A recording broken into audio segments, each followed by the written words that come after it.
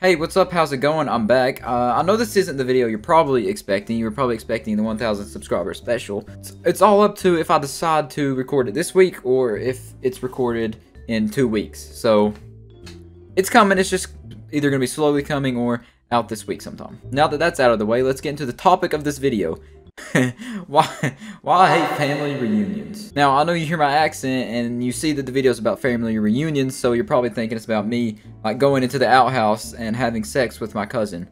Unfortunately, that will not be the topic of this video, although if it was the topic, it would make for a pretty amazing video, I would imagine. But no, this one is going to be about a random drug head that showed up at my family reunion, and then after I tell the story, we're gonna look at some wholesome family fails to end it off. But yeah, let's get a quick rundown of the story that I'm talking about.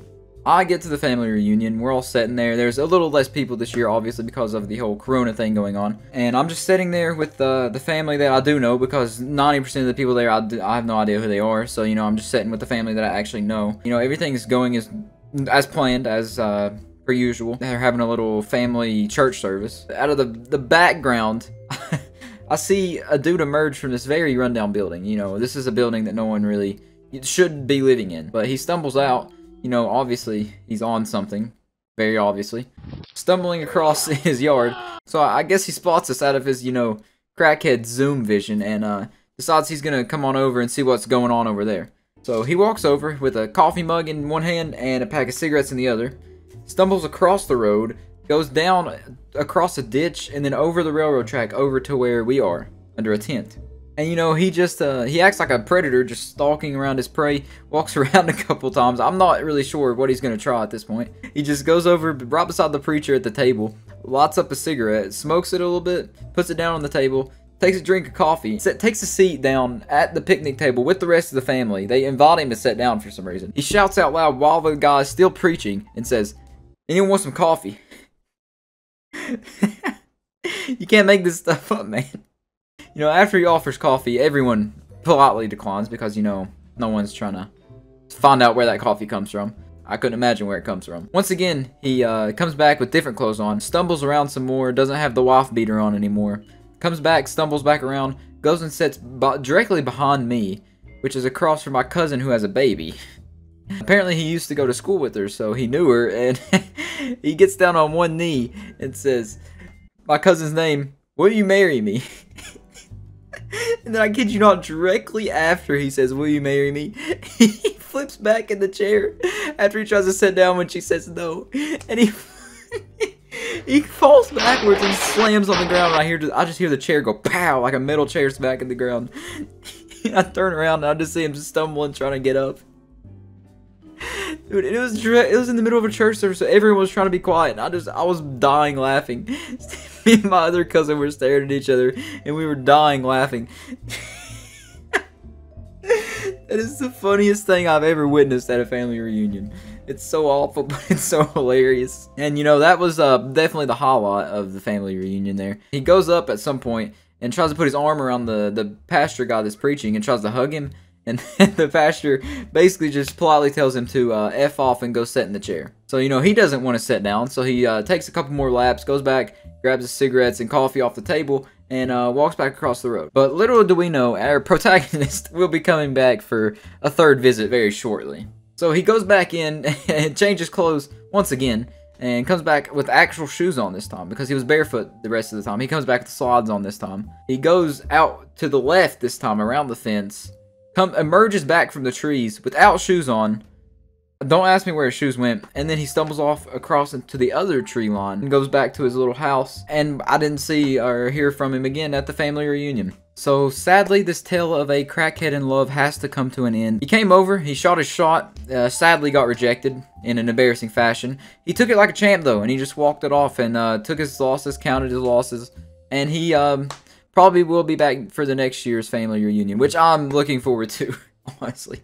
And since this beautiful story has come to an end, it's I believe it's time to react to some family fails and family reunion fails. We got old Becky trying to cross the seesaw plank. I don't really know what this is. I've never seen this before. She's doing good so far. She's got some good stability. Ooh. Okay. Everyone's just cheering her on from the back like, woo! Let's go, Mom. Definitely don't fall. I would imagine that is the goal. A little further. Oh, she's getting wobbly. Oh no. Oh, there she goes. Oh my god. Oh, she ate it. Not gonna say which part of her ate it, but something ate that wooden pole. Sorry for the video quality. This is awful quality. They will catch you. He said they will catch you. And I'm guessing since this is a fail, they didn't catch him, so he's a liar. 1, 2, 3. Oh my god, why would you... How dumb do you have to be to fall forward and hit trust fall? Everyone in the entire world knows you have to fall backwards. Oh my god. Hold on, let me rewind this. I just want you to hear this old man's yell. I just want you to hear this old man's yell again. Oh, let's back it up a couple seconds. Just listen to this guy yell. 2, 3. No, wait, no! No, wait, no! Oh, watch out for that wave, buddy. Oh, you're dead. You're dead.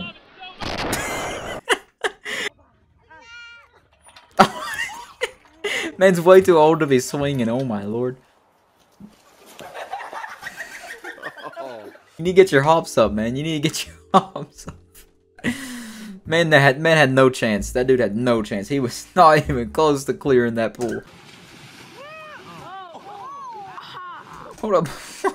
Anyone else see a problem with that? Why would you dive into seawater that you know is only at your ankles? That's literally like the most 0 IQ play I've ever seen in real life. So I mean, props to him, I guess. I mean, the dive form was pretty decent, but the location wasn't ideal. Oh my! Oh, he's gonna kill him. They deserve to die after that. You butthole. That's exactly what I was thinking.